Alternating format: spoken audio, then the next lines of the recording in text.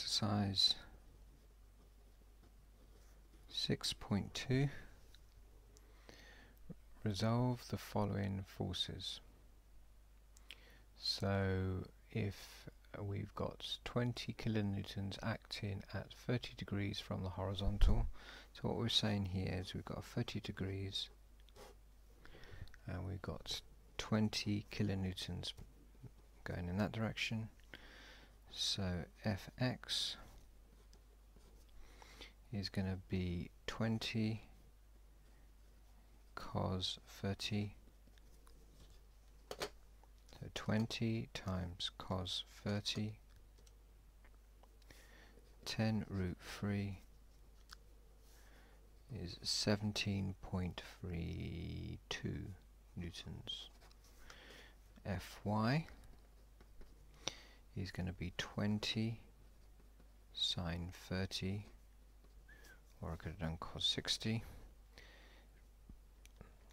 Let's go back, delete that and insert a sine instead, and we get the answer 10 newtons. Part B, if there's 15 and it's acting 125 degrees from the horizontal, so that's 90 up there, so 125 is about around about here, so 125 degrees. My force is moving off in this way and it's at 15. Let's work out what this angle here is. So 180 take away 125 is 55 degrees from there to there. Okay.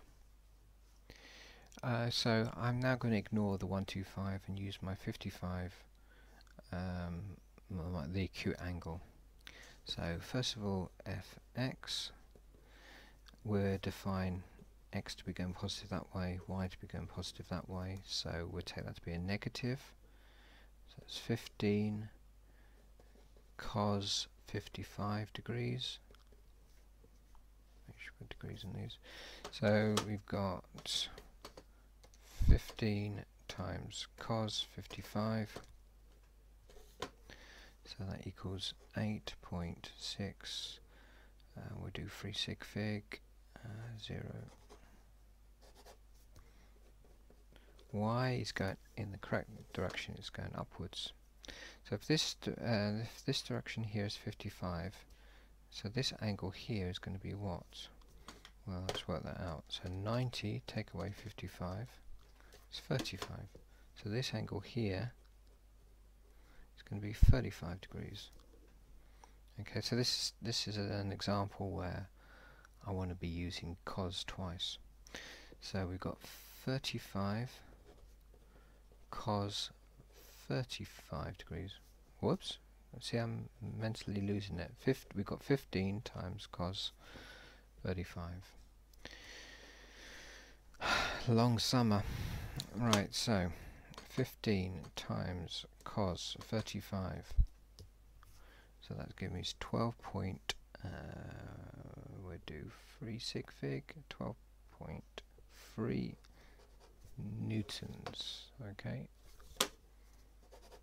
So what I'll do,